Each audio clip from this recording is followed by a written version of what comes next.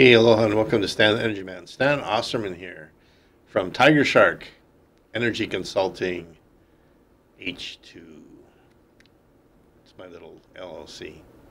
So send me donations. I haven't made any money yet.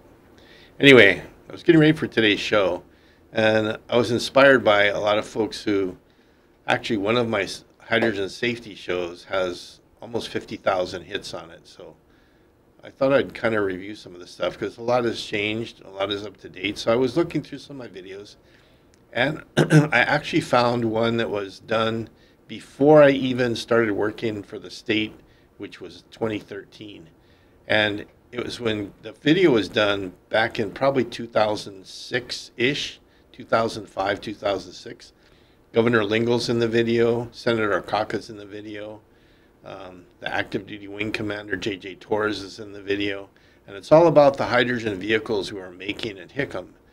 And what really caught my attention was how much they were talking about carbon, CO2, greenhouse gases, climate change. This is 15 years ago.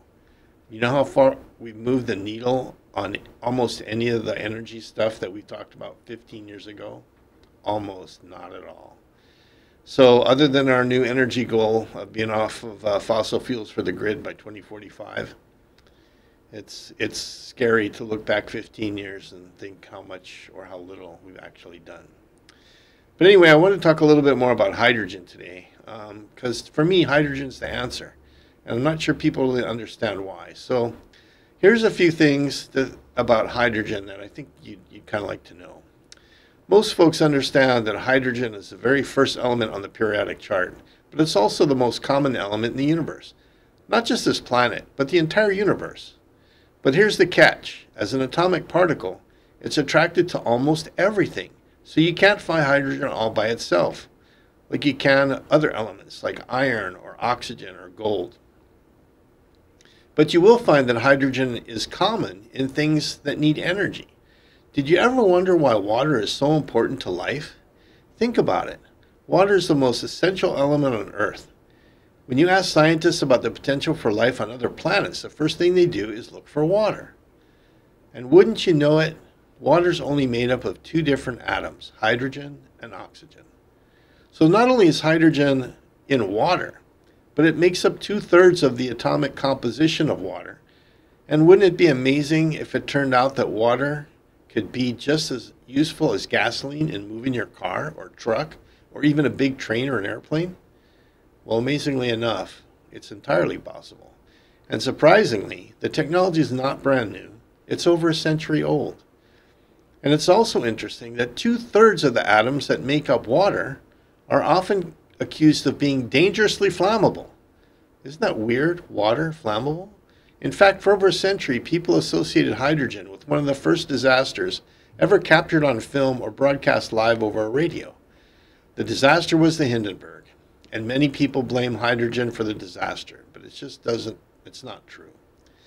But in reality, hydrogen is very safe. In fact, professionals, the firefighters we've trained, and many others would argue that hydrogen is even safer than gasoline or jet fuel.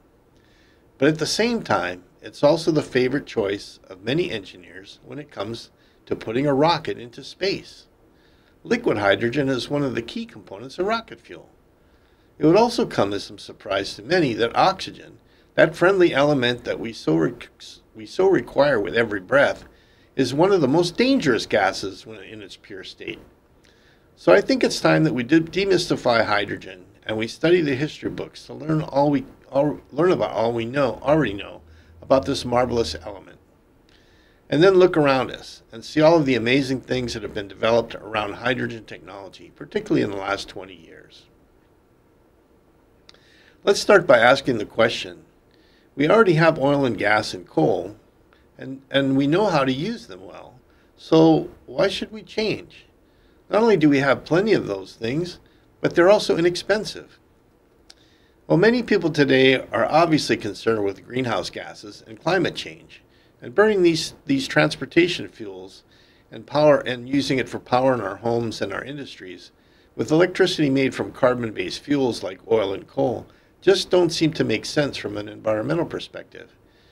Even natural gas, which is much better for the environment when it's burned rather than coal or oil, is still carbon-based and releases greenhouse gases. So let's start there. Many power companies still burn fossil fuels to make electricity, and unfortunately, not many states have the rivers and topography to have big hydroelectric dams. And even relatively clean nuclear power comes with a lot of baggage. Particularly, what do you do with the spent fuel, which can cause serious environmental and health concerns for many, many centuries? Obviously, we should be able to do better in generating power, particularly with all of the solar and wind that's available to convert to power. But the grid and heavy industry only account for about half of the greenhouse gases and particulate matter that come from burning fossil fuels. Transportation is the other culprit. So wouldn't it be nice if there was a common solution to clean up our grid, our industry, and even our transportation sector? I'd like to propose that hydrogen is an alternative for the grid and for the transportation sector. They're kind of symbiotic. So for starters, let's talk about transportation and its automobile origins. When we stopped using animals to pull us around in carts or on their backs, and the automobile came about, most of the best automobile designs used electricity and motors for their drivetrains. Many people are actually astonished that the very first Porsche made in Germany was an electric vehicle.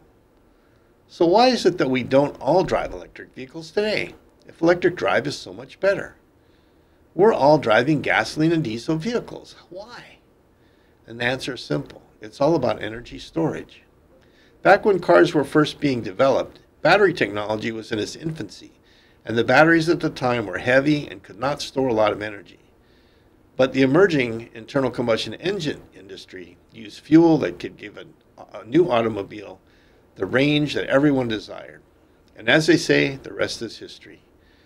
So interestingly enough, in spite of the incredible progress we've made with battery technology, batteries are still limited, and vehicles, by the way, require a lot of energy. Just for example, my house would require as much energy as to drive my car 30 miles in one day. So that's about the energy equivalence. So not only that, but in spite of all our marvelous batteries on the market today, they're all handicapped by weight and cost. So wouldn't it be interesting if there was an electric vehicle that had a self-charging battery? A battery that you didn't have to stop and plug into an outlet for several hours, or batteries that weighed thousands of pounds. And you were moving around those things with you at that cost of moving that heavy weight. Aviators realize that when it comes to transportation, it's all about weight. So whether it's cars or buses or trucks or airplanes, the more weight you carry, the more energy you spend carrying your fuel. So let's get back to hydrogen. Hydrogen can be made, or you might even say refined, because it's just attached to everything else, from many common elements, including methane, natural gas, oil, and yes, even water. And the cleanest hydrogen comes from water. For many years, the problem with making hydrogen from water was that it required a large amount of electricity. So it didn't make a lot of sense to make hydrogen when gasoline and diesel were a fraction of the cost. But an interesting thing is happening around the world. We've discovered inexpensive ways to harness solar energy and wind energy on our grids and turn it into electricity. And that's a really good piece of news for customers of electricity, but it's really bad news for the electric utility because wind and solar power are not consistent like turbines and hydroelectric dams.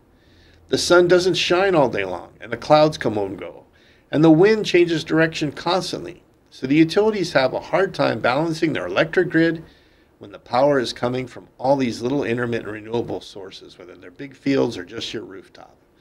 And the energy is constantly fluctuating while the demand for power on the customer side is also constantly fluctuating. The power from the generators and hydroelectric dams is called firm power, and the power from solar arrays and wind is called intermittent power. So how do you take all of that intermittent power that we plan to produce and turn it into firm power for the grid? And the answer, surprisingly, is also the answer to making clean, inexpensive hydrogen. It's turning it into hydrogen with an electrolyzer. Because you see, the electrolyzer that makes hydrogen and oxygen from water can handle the fluctuations in the power easier than the grid. So all of that intermittent power that the utility would normally have to throw away, the official term is called curtailing, by the way, can now be used to make something good for transportation. But wait, there's more. That hydrogen can be stored at a scale, huge scale, for a long period of time, and it doesn't deteriorate like in batteries. And then it can be used to put electricity back on the grid. And that large-scale hydrogen storage is far cheaper than battery storage. So that's why I think hydrogen is such an elegant solution for many of today's problems, environmental problems especially. So let's talk about hydrogen a little bit and demystify this wonderful element. So as we said before, hydrogen is the most common element in the universe. We just have to extract it from other molecules. And one of those molecules being water, which happens to fill our oceans, by the way, and there's big oceans. And the really neat thing about hydrogen coming from water is that hydrogen, when you use it in equipment to make electricity, you get back some of the water. In fact, you get back quite a bit of the water. And while you're making hydrogen, you're also making pure oxygen, which can be used in hospitals, welding, and many other industrial applications. So there's plenty around, plenty of hydrogen. It's non-toxic, and when you use it, it turns it back into clouds. How good can that be? No particulates and no pollution, no carbon dioxide, no greenhouse gases. So here's some interesting facts about hydrogen. It's 14 times lighter than air. It goes up at 45 miles an hour, which is about 60 feet per second. And that's why 150 years ago, they used it in balloons to lift payloads high above the Earth for transportation and for the military. But hydrogen is powerful as well. As I said earlier, one of the main components of rocket fuel is hydrogen, and it even powers the stars in our galaxy. When it comes to weight, you cannot store more energy by weight than in hydrogen. For example, a typical 12-volt lead-acid battery can store about 50 amp hours per kilogram of weight. The typical nickel-cadmium battery can store about 165 amp hours per kilogram of weight. The most typical lithium-ion technologies today can store about 500 amp hours per kilogram, which is huge. That's like 10 times more than a lead battery. But would you like to take a guess at how many amp hours you can get out of a kilogram of hydrogen? Not 55, not 500. The answer is a mind-blowing. Hydrogen will give you 26,000 amp hours per kilogram. So in the transportation world, hydrogen should be king. Because remember I said earlier that weight in transportation is everything. It costs you money to move a lot of weight. So you shouldn't be moving heavy fuel if you can use a lighter fuel. That's why the engineers use hydrogen for rocket fuel. You can't get more energy by weight than with hydrogen. And when you mix hydrogen with oxygen, you get a great combustion. The big bonus is your exhaust is only heat and water vapor. But when people read about hydrogen, there's a lot of disturbing questions that come up. And one question is, but hydrogen's explosive, and the flame is invisible, so you can walk right into it and be burned to death and not even know it was there. So when I get those kind of questions or comments, I know I'm engaged with someone who just doesn't know a whole lot about hydrogen from a practical standpoint. Yes, hydrogen will burn, but only when it's mixed with oxygen or air, air is actually only about 20% oxygen, mostly nitrogen. But the reality is that it's very hard to get hydrogen and oxygen to mix to a flammable or explosive ratio unless you confine it and give it time to blend, to homogenize. The hydrogen that we produce for vehicles is pure hydrogen, and it's not flammable at all when it's stored in a tank. And the tanks themselves are strong and have safety valves in their design. And in fact, the Army is starting to look at hydrogen for some of their transportation in combat because it's much quieter, doesn't emit any smoke, has a lower heat signature, which is important for thermal imaging, and an internal combustion vehicle can't even compare on the heat side. And they're concerned about hydrogen volatility, of course, so they went to the range and they set up some fully pressurized hydrogen tanks with high power and shot at them with high-powered rifles. The basic bullet just ricocheted off and ricocheted off the tanks because they were so tough. The armor-piercing bullets went right through the tanks and made a clean hole in and a clean hole out, and the gas escaped through both holes, but there was no fire. Then they shot armor-piercing, high explosive rounds, thinking that that would make the tanks blow up. But what happened is the bullet made a clean entry, like on the first, second one, and a clean exit. But then the hydrogen it was escaping was mixed enough with oxygen once it got outside to catch on fire. So a blowtorch-like flame came out of the tanks. And after 10 minutes, the hydrogen burned off, and the tank was still sitting there pretty much intact with 2 holes in it and no explosion. Obviously, that wasn't good enough for the Army, so they also attacked the hydrogen tank with a rocket-propelled grenade and some plastic explosives. Needless to say, they did some serious damage to the tank, but it was hard to tell whether it was hydrogen damage or whether it was explosive damage from the explosives. So the Army concluded that hydrogen was pretty darn safe. What I'd like to do now is actually show you a quick video, and then we'll come back and talk a little bit about hydrogen to wrap up the show. On this is why I built it. I wanted to make a hydrogen stove, first of all, but we also built it to help train first responders. So I used to go with the California Fuel Cell Partnership and the New York City Fire Department and go to different fire stations all around the islands here, to the firehouses, and teach the guys, preparing them for fuel cell EVs, the facts about hydrogen and dispelling all the myths and misinformation, right? So there's basically, first of all, hydrogen is the most abundant element in the universe. Everybody knows that. It's 1 on the periodic table. It's the lightest and smallest as well.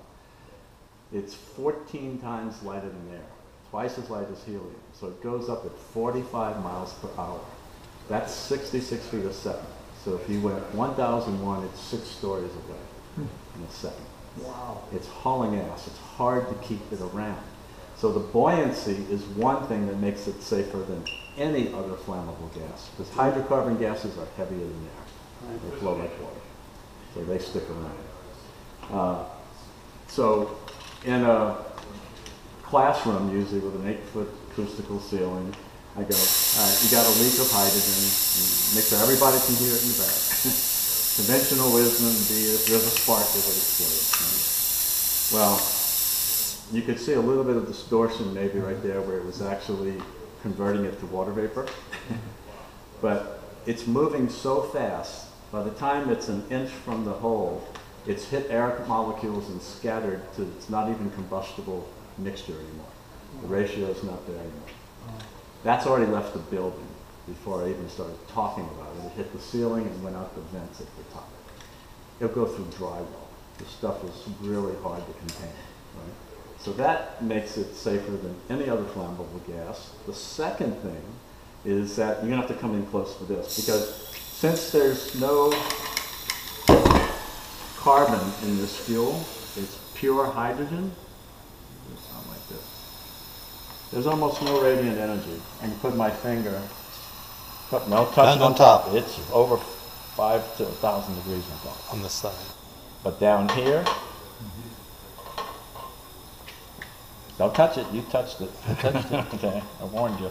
Because I'm a carbon-based life form, it likes to... It'd like to jump right out and get you. Yeah. Okay, so But, interesting. to put it in perspective, this wok burner, way over 200 hours of use. Okay. We've never repainted it, we never touched it, okay? And it's because the lack of radiant heat, the heat goes straight up only, unless you put something in its way like a finger. And that's cold. So none of this is heating up, or the paint would have been oxidized, you know, after 10 hours of use.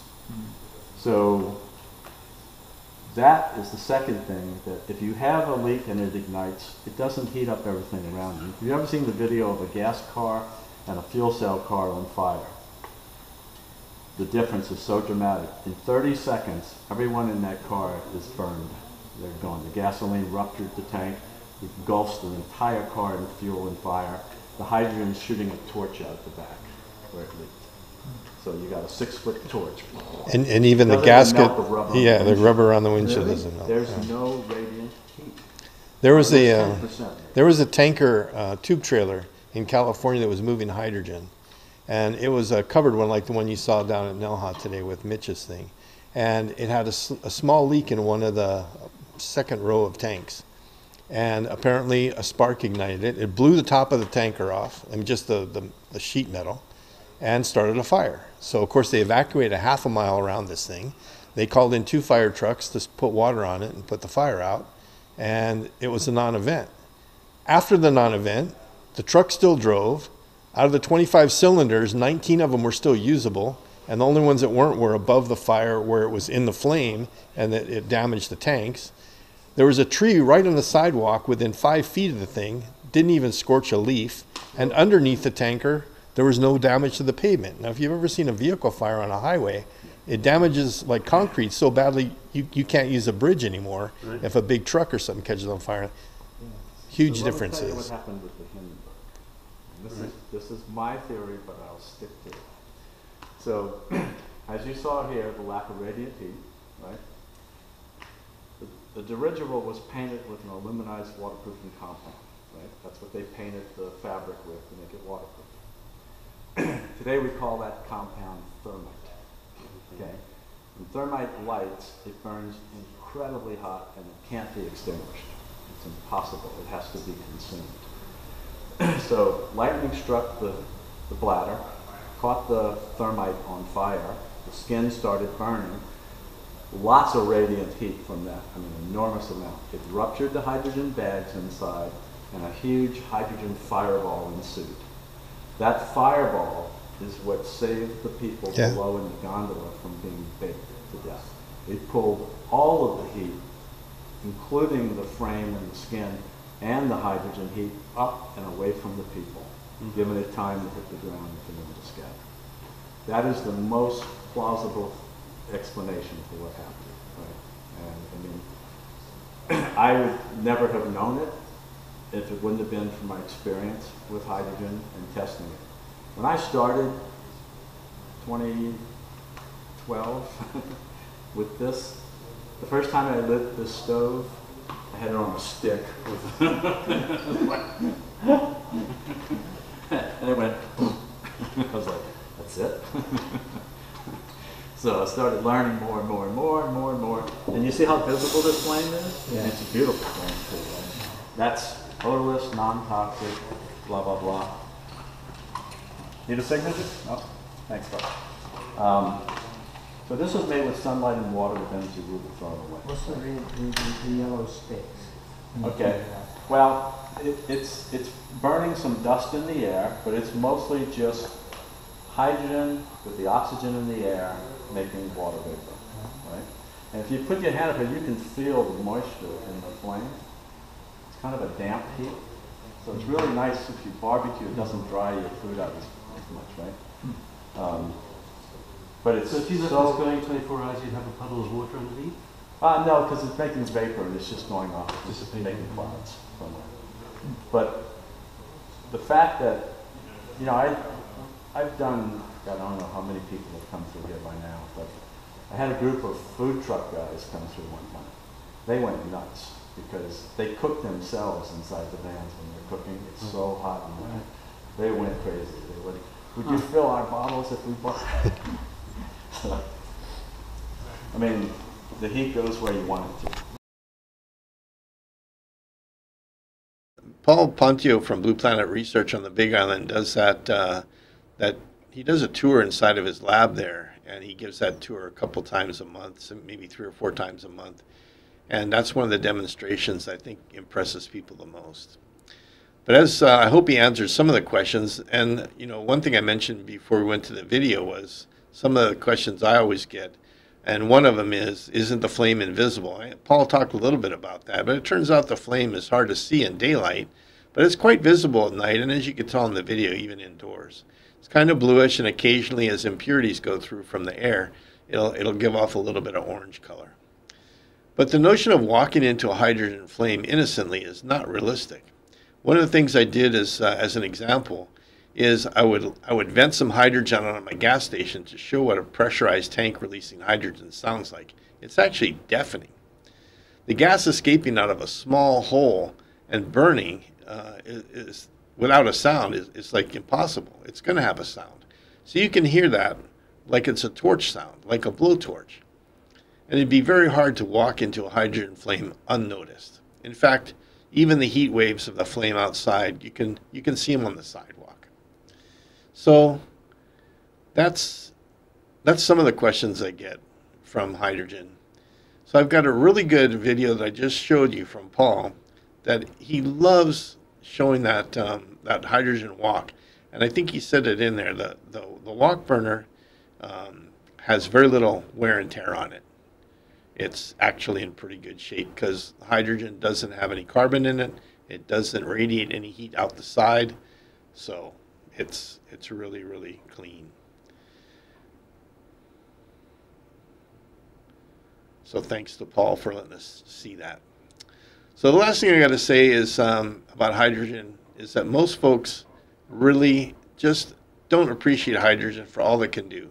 But it's valuable on the grid because it can help stabilize the grid. But the only way that it'll help stabilize the grid is when we have a lot of intermittent renewable on board and we need to have a load during the daytime when there's too much solar and wind power to be used. So instead of having to shut down generators, you would just keep on using the electricity and make hydrogen and just keep storing the hydrogen. That hydrogen could be used for transportation or to put back in a stationary fuel cell and give you grid power back.